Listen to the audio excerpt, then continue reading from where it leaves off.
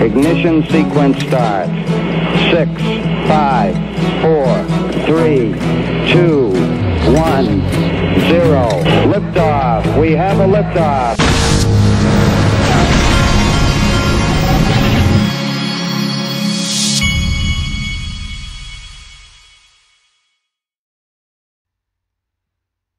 Hey everybody, this is the Digital Asset Investor, and I wanted to do a little announcement here. I'm going to be, I'm in the process of confirming both of them right now, but I believe somewhere between the end of this week and next week, I will have 2 interviews to put on the channel for you.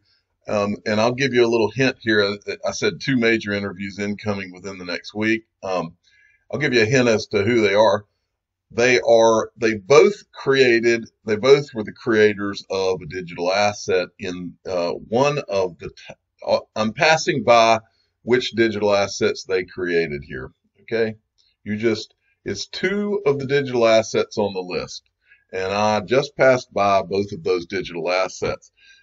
2 of those guys will be interviewed by me. I will be coming up with some questions here in the next, I'll be coming up with some questions here in the next few days to go over with them. It will be interesting because I will make it so. All right, so I'm excited about that. All right, DJ Peter Voss sent me this. I keep talking to you about the narratives that I'm noticing. Here's one of them. Now, Corey Johnson, yesterday in the Ripple drop, David Schwartz went out of his way to talk about Bitcoin and Ethereum not being scalable. It's almost like there's an attack right now going after Bitcoin and Ethereum. Corey Johnson here, he also has been doing this. Bitcoin, he put out this little cartoon. Bitcoin isn't Chinese controlled. 65% of the mining is done in China, and it's Dwayne Johnson looking back. But the point is that Corey Johnson, it's like almost like a concerted effort to go after Bitcoin and a little bit go after Ethereum.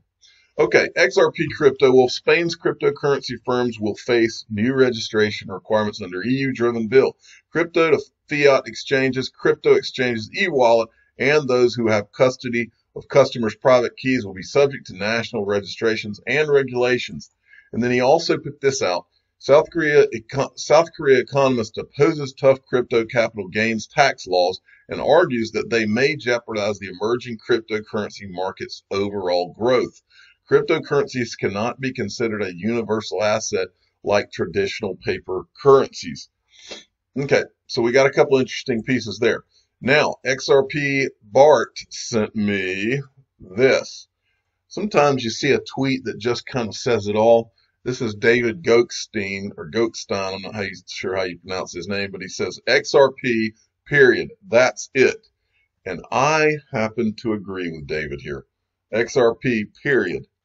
Then Brian Melancholy sent me this.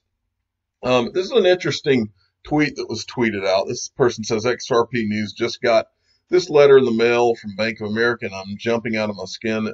If this isn't proof of CBDC rollout plan, I don't know what it is. So you can look at this, and it says we are making the amendment. It's amendments to your credit card agreement. We're making the amendment because of a change in our business practices, changes to types of transactions. The section titled Types of Transactions has been revised to clarify that cryptocurrency is considered a cash equivalent, treated as a cash advance. So anyway, they are, and then it says included through the use of an enabled mobile device. So for me, the important thing is that, I mean, who would have thought that they would have been mentioned, that banks and their paperwork would have been talking about cryptocurrencies just 2 years ago? Who would have thought that? But I think Rob Licker kind of answers this question here. They're charging you cash advance rates, in my opinion, because of default risk. Honestly, I'm shocked banks let anyone buy crypto via CC credit card. Imagine you buy $50,000 worth of Bitcoin and default. How would they collect? You have an asset beyond confiscation. He makes a good point there. But I think this is one of those just covering their butts papers. But anyway, all right, moving along. Now, Ian Northing sent me this. Plans in plans. Up for a second time after appearing as a witness in the House hearing is Christopher Giancarlo, who is also a lawyer for Ripple, works for that William or Gallagher Law Wilkie. I think it was Wilkie. I'll show you in a second. Former chairman of the CFTC, he has been busy splicing the technical details of a digital dollar, one that is informed by DLT. And this is a Forbes article, but the Forbes article basically tells you about this hearing that's going to come up on June 30th at 10 a.m.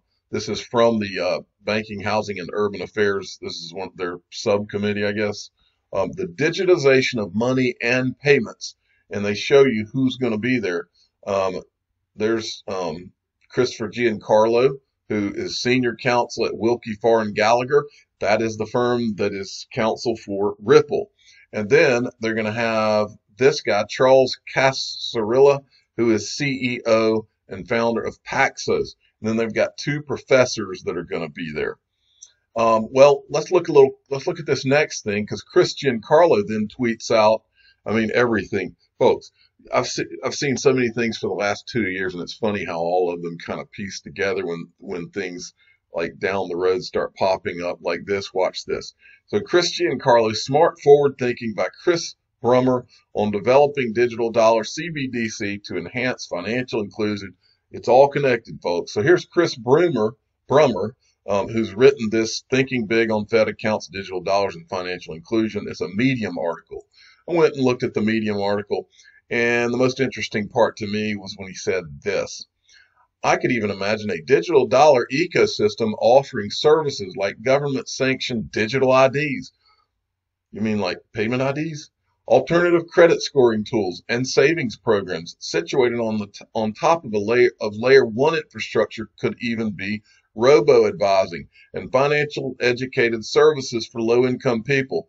You know where I've read about robo-advising? When I was on BlackRock's website, because remember, Robbie Mitchnick left Ripple to go head digital assets at BlackRock. And BlackRock, go to their website. Don't take my word for it. They talk about robo-advising on that website. That's what I thought of when I saw this. But back to Chris Brummer, because you may remember Chris Brummer. I do. Chris Brummer, I think he's a professor at Georgetown Law or something like that.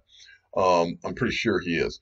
But so this was back this is when he interviewed Brad Garlinghouse at DC's FinTech Week on October 23rd, 2019. Ripple is opening a DC office.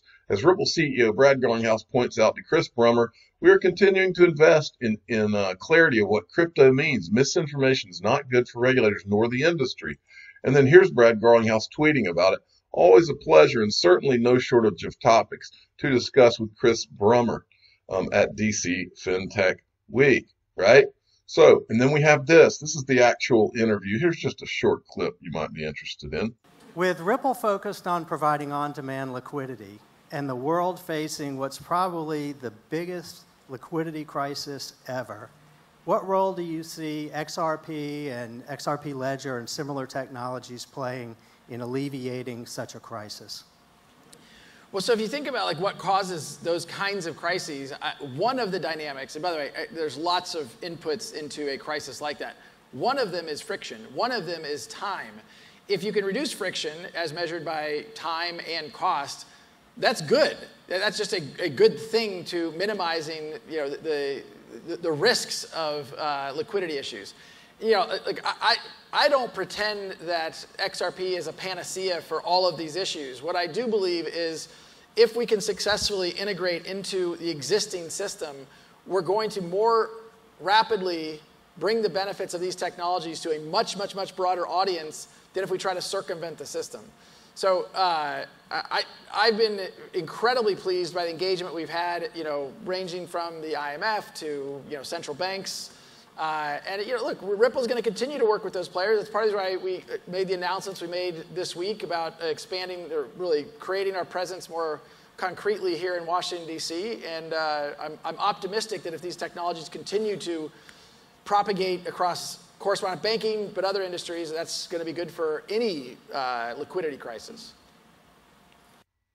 Okay, so that's Chris Brummer on stage with Brad Garlinghouse back in 2019. I'm going to finish this video with an interesting video that XRP Yo-Yo sent me.